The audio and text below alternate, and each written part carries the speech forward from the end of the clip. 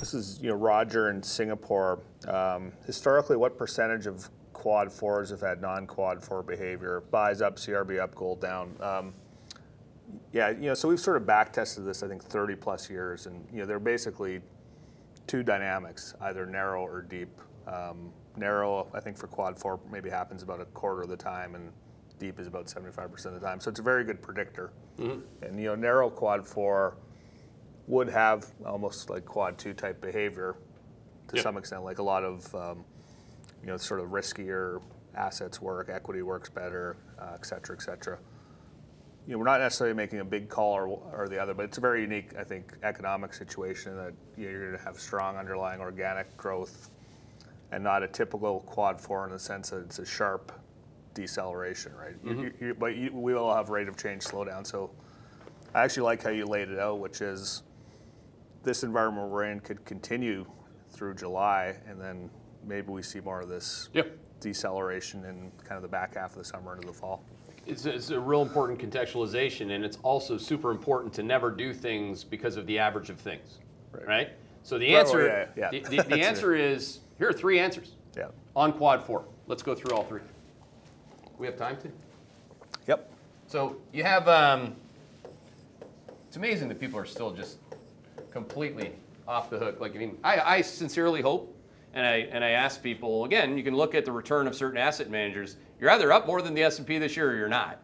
And if you're not, there could be a variety of reasons for that in terms of your position sizing, again, how you've expressed quad two. But if you just stayed, God forbid, with quad two, you are mercy crushing it, okay? And that's what I really want for all of you. I don't want you to wake up with anxiety. Because guess who invented the quads and quad four? I did, all right? My team has continued to develop these quads. So you have three different scenarios. Let's see if this is, Jonesy, give me those again. So you got what percentage of the time, so we're gonna look at the average of things. The average of things. What percentage of the time do we have a narrow quad four?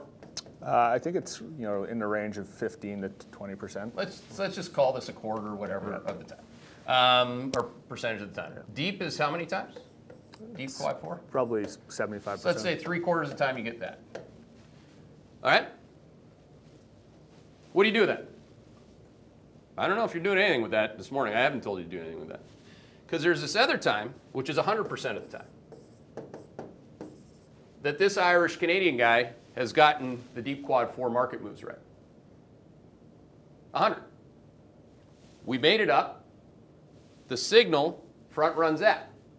So maybe it's a little bit easier for me to not get irritated anymore with all these questions and just say, I'll let you know when the signal knows. Nobody has the signal.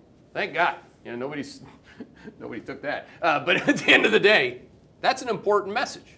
It should calm you, I think. I don't wake up really in the morning with all this anxiety about the quad fours. I actually have maybe I'm too confident.